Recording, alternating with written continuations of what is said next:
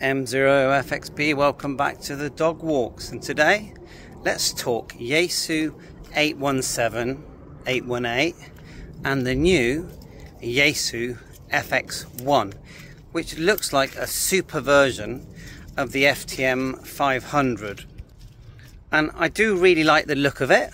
I think it's going to be a bestseller. It's an SDR radio, shack in the box, probably 10 watts. There is a module that you can connect to it that is an antenna tuner and a battery that slots on the back as well. So I do like it, but I do not think it is a replacement for the 818, 817. And the reason is, the 817, when it came out, it was about, I don't know, today's money, it was like £500, okay? And you knew that you could buy that. You got your leather case with it, you had the antenna at the front and the back, you had the internal battery, and off you go. You can do VHF, UHF, listen to airband and 6 meter. I think you can transmit on 6 meters on that one. And it was a real shack in the box, but completely portable. Or you could put it on your desk at home, connect it to your collinear on your roof, and start having lots of VHF and UHF repeater contacts. Very unique. Although the screen was small, you didn't mind, because you just felt like you had this little shack in the box that would do everything. You weren't too worried about how you treated it, because once it went in that leather case, it was small and compact. You felt like it was going to be fine, and it was. And you know, I don't know what year it came out, but let's just say it was out for 20 years roughly, yeah.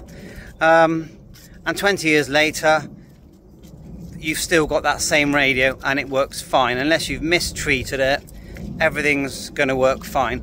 And even the 5 watts, or is it 5 watts or was it 10 with the DC supply? You know, I actually can't remember. Probably 10 with the supply. And then there was lots of additional accessories.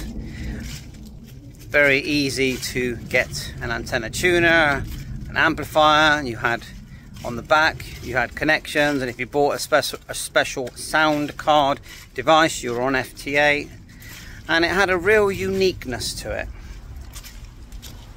A bit like the mini car, you know. They've rehashed the mini car so many times, you know, the UK mini car, but there'll never be a mini car like the one that first came out, the original model, which was basically a small little car that was completely reliable, great fun, and when it came out, not expensive.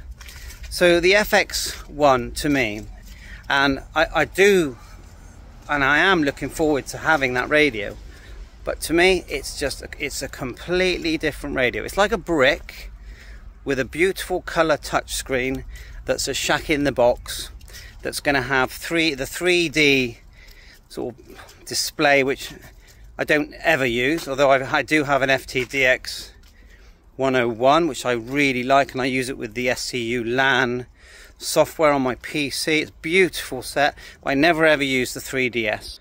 I just switch it across because I had a 7300 for years. I've still got my 7610, which beautiful device, you know, lucky me. And you can't beat that waterfall. You know, they talk about averaging and things like that, but at the end of the day, ICOM, when they built the ICOM 7300, they just got it right. And the funny thing is, they did it with the 705 as well. You know, when I saw the 705 being demonstrated for the first time, and it had Wi-Fi and Bluetooth that actually works, yeah, then that amazing display, which was identical virtually, if anything better than the 7300. And I tested it on HF and VHF and UHF and airband. You know, the ICOM 705 on airband is out of this world how good it is. And you can see all the signals there from the aeroplanes. So that's another hard one to beat. And I feel like this radio wasn't really brought out to... And there goes Mazzy. Stop barking. Mazzy, leave it. There you are, just walking the streets at the moment.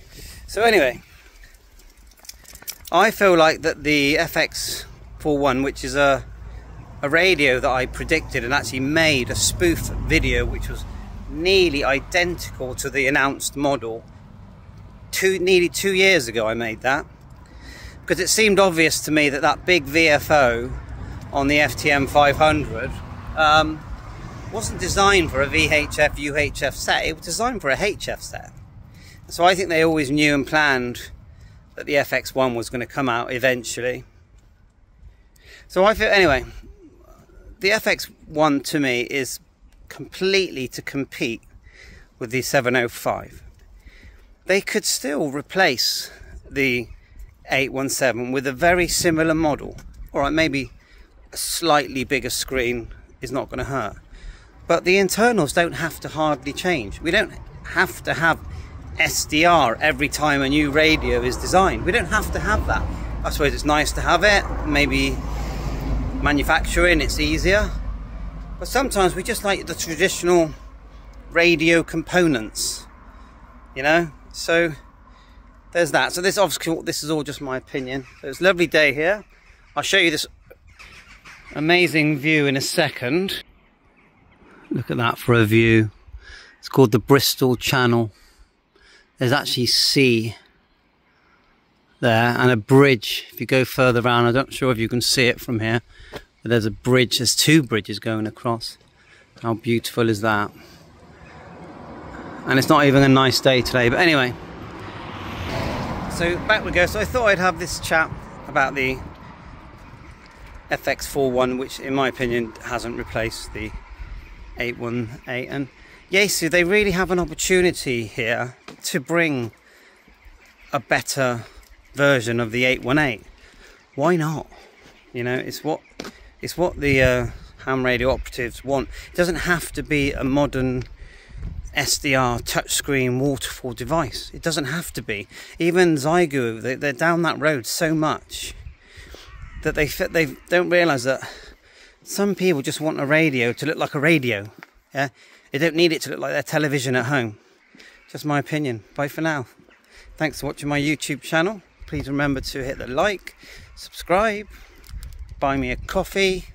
Me and my wife will go down Starbucks and have a cappuccino with all the trimmings. Bye for now.